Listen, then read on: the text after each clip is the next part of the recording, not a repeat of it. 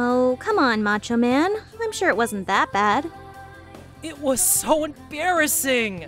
I finally got an opportunity to make friends with that guy, and I made a complete fool of myself. I wouldn't be surprised if he doesn't want to talk to me ever again. Or if he's even in the same class as me this year. I'm sure Hajime-senpai understands. He's a nice guy and always fun to talk to. And who knows, maybe you two will be in the same homeroom class as last year. Yeah, I guess there's that.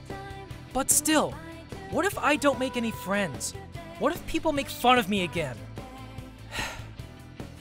Maybe I should just dye my hair and wear a bag on my head. Ow! Reika! That hurts! And stop putting yourself down. You're not changing your hair color and you're not gonna wear a paper bag on your head. We're gonna be third-year students this semester. And after that, you're home free. Well, until college, of course. College. I'm not sure what I want to do with my life after I graduate. I'm not good at anything. Well, there's still time to think about it. You don't have to go right away.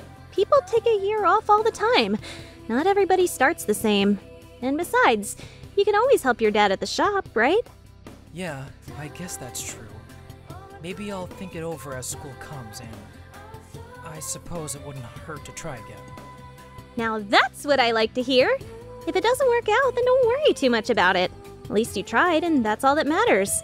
And of course, you still have me who's got your back. So it's not like you're completely alone in this, right?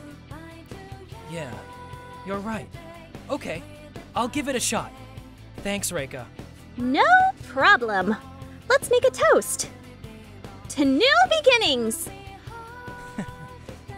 Yeah, to new beginnings.